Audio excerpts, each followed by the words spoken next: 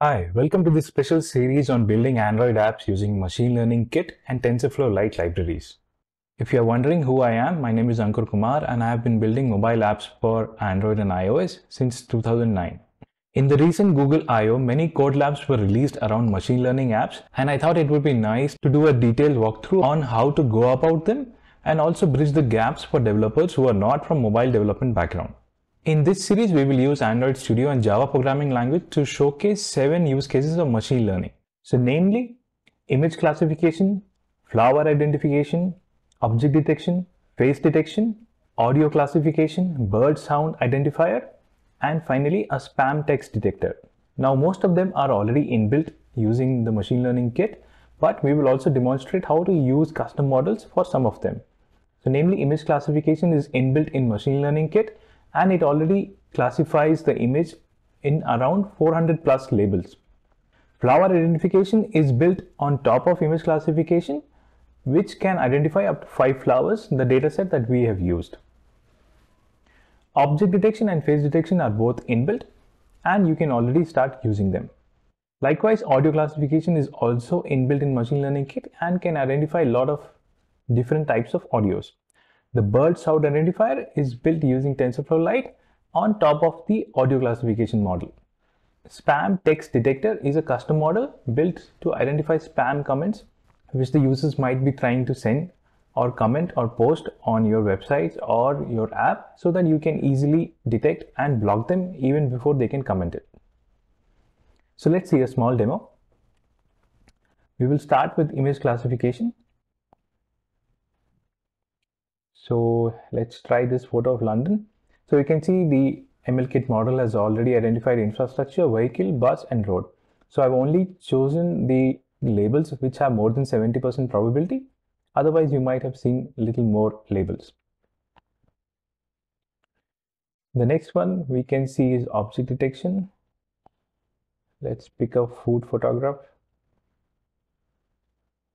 So you can see it has identified food here, so different types of food and the location in the image, which can be used for different purposes. Now let's try flower identification. So this model can detect up to 5 different types of flowers because we have only given data set for them. So roses and daisies are one of them. So you can see it has correctly identified a rose with 92% probability.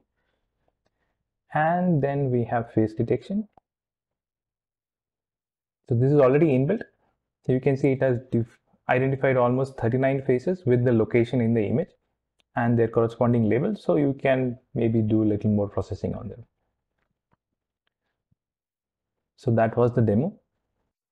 To follow along, you will need a Windows, Linux or a Mac machine where you can install Android Studio and probably an Android phone. If you don't have an Android phone, you can still follow along all the exercises in the Android emulator or the virtual device that comes along with the Android Studio.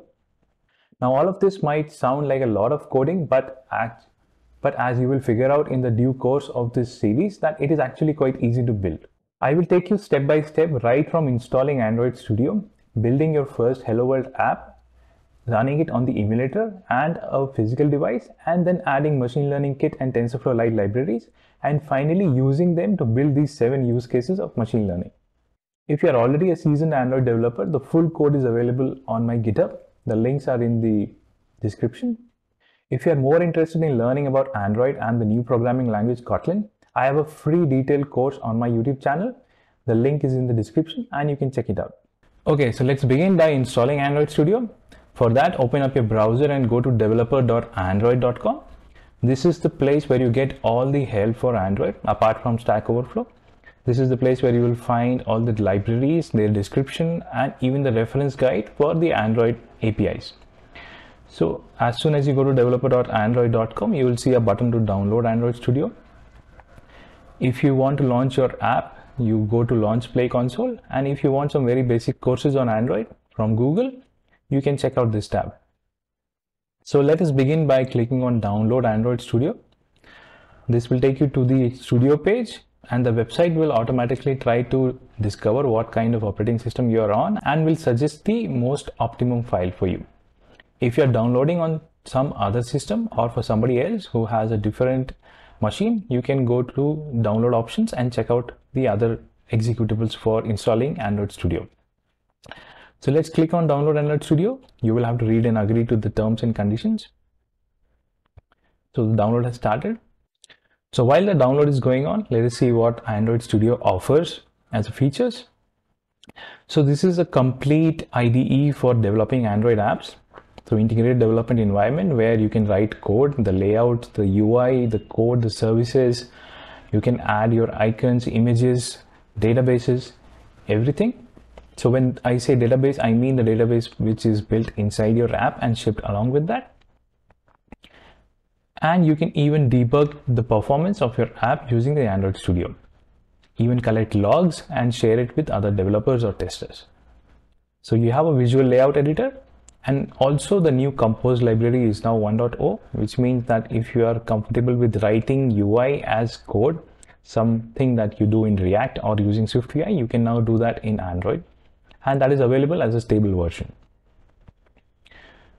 Apart from that, you also have a fully functional emulator, which comes with its inbuilt camera and also audio recording, something which is not available in iOS.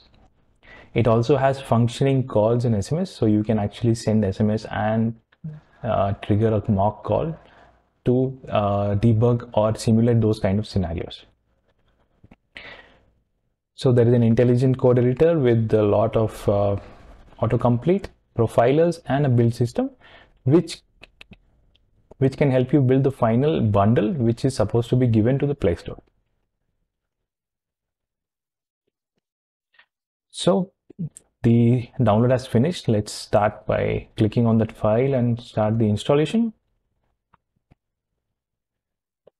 Okay, so if you are not a seasoned Android developer, I would recommend you to leave all these settings unchecked apart from what I tell you to. So just make sure that you have this Android virtual device checked. It will take around 3 GB on your system, plus the libraries that it will download later. Okay, so this installation is complete. We will start the Android Studio, and then we will go with the setup wizard. So I had a Android Studio already installed, so that is why it's showing me this previous version. This will not come up for you guys. So this is the latest Android Studio, Arctic Fox. So updating Android Studio components is up to you. So this is the setup wizard. So let's keep everything standard. I like the dark theme, so I'll use the dark color. And once finished, it will start downloading the other platform tools. So Android is released as a platform. So you might have heard Android 11, Android 10 being released. So likewise, we also have platform SDKs, which are meant for each specific Android version. So if I'm developing an app specifically for Android 11, I will start by downloading the platform which is meant for Android 11. And each of the emulator that we set up is also corresponding to a specific version. While most of the versions are backward compatible, to find specific bugs, you might have to sometimes install those emulators. But as a general practice, the latest emulator will just do fine. So our installation is complete. In the next video, we will start by creating a simple Hello World project, compile it, and then try to run it on an emulator. In the process, we will also set up an emulator, and we will see some of the common problems or settings that you might have to do to bring that emulator up. Thank you for watching. See you in the next one.